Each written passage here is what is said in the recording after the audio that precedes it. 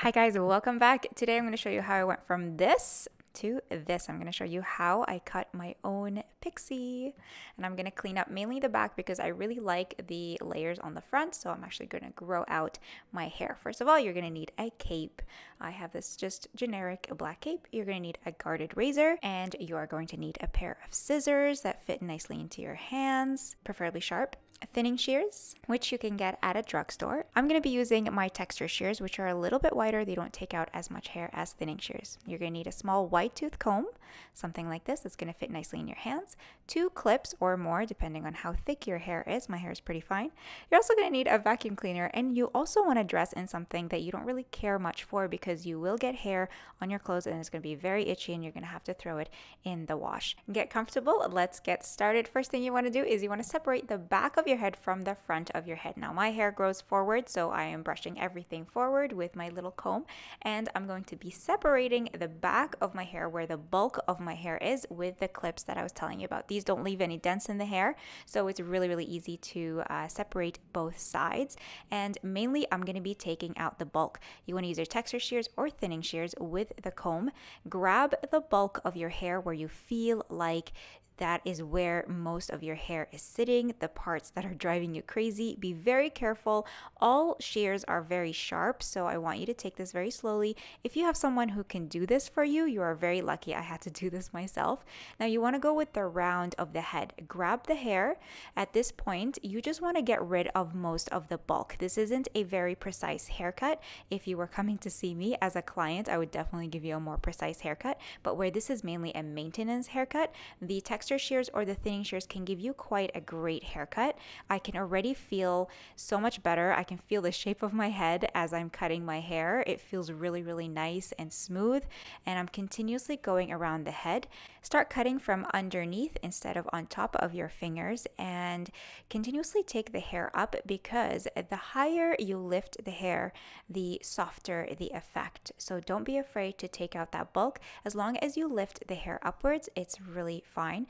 You want to continue to comb and test how your hair is feeling. You can see I awkwardly tried to get the left hand side of my head. It's pretty awkward. So behind the ear is usually where we have a lot of hair sitting. It usually grows long and it drives us crazy and it gets really bulky. So just use the texture or the thinning shears to take out those corners because you want them to hug your neck. You want them to hug the nape of the neck. You want them to hug the shape of your head. I have quite a small head, so I want to make sure that my PIXIE hugs my head so that it gives me the most flattering haircut. I'm doing a little bit of scissor over comb here. I don't think it was very effective. If you have someone who can do this for you, by all means go ahead. I wanted to include that in the video just to show you that it is possible to do if you want to do that yourself. I can still feel so much bulk behind my ear on the occipital bone. There's a lot of weight there, so the hair is just kind of collapsing, so I wanted to get that off so that I give myself a really nice soft effect. Now you want to measure your hair for accuracy to make sure that both sides are even, and just keep refining as you go. I am obsessed with refining. I want to make sure that the back of my head is super short because I don't want to have to do this again for a long time. So just keep going around the head and keep lifting the hair up because that will give you the softest effect. Now I'm taking out the clips and I'm brushing my hair back. The next step we have to do is blending the back with the front or the front with the back. Otherwise, we're going to get a very disconnected haircut. So brush the hair back, and I do want to let you know that I did wash and air dry my hair. There's absolutely no product in my hair. Now I'm taking out any corners that are just sitting around kind of sticking out that were not blended. Brush all of the hair together, and then whatever is sticking out or that's bothering you, or maybe there's a little bit of extra weight, you can use your thinning shears or the texture shears to take out any hairs that just shouldn't be there. Keep brushing the hair in place, shake it out, and see how it feels. I can feel that there is still a little bit more weight over here where I'm cutting right now, and that's why I really wanted to soften that. As the hair grows, what could happen is the hair may end up feeling really heavy and mullety almost. Now I was really feeling that.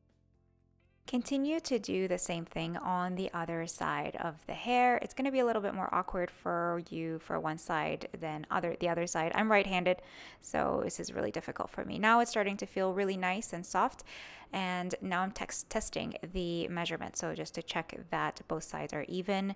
I'm obsessed with all these little hairs. So behind the ear is always the bulkiest and the weirdest, and sometimes our hair grows funny. So we may have funny growth patterns behind our ears or on our necks. We might have whorls or cowlicks. It's okay. Those texture shears really take care of that. Now I'm grabbing my scissors and I'm taking off the straggly hairs. So what happens when you use your thinning shears or texture shears, you're always going to get a lot of these stragglies. So you want to go in with your shears, with your scissors, and take them off. Otherwise, you're going to have just a lot of frizz. The more you clean those up, the cleaner your haircut is going to be. So I'm lifting the hair up for a softer effect. I'm lifting up the sides as well and cleaning up any hairs that are not even showing up on camera, but they are there and they will drive you crazy. The top part, which is basically the crown and that whole area on the top of the head, you want to lift it up and just cut whatever you need to cut. I'm keeping the length of my hair because I like it. I'm growing it. So you want to over direct the sides that you want soft for a softer effect. So the more you over direct the hair, the softer the layers. Now I take everything off and it's time for the neck cleanup. I'm taking my guarded razor and I'm cleaning up my neck. Make sure you go with the round of the head. Again, this is really important because this kind of really refines your haircut. I had to do this myself, so if you have someone else to help you, you are very lucky. You want to follow your natural hairline. Everyone has a different hairline. So mine behind the ear grows a little bit diagonally, which is nice because then it's easier for me to clean up with the razor. I went around and I cleaned up some more.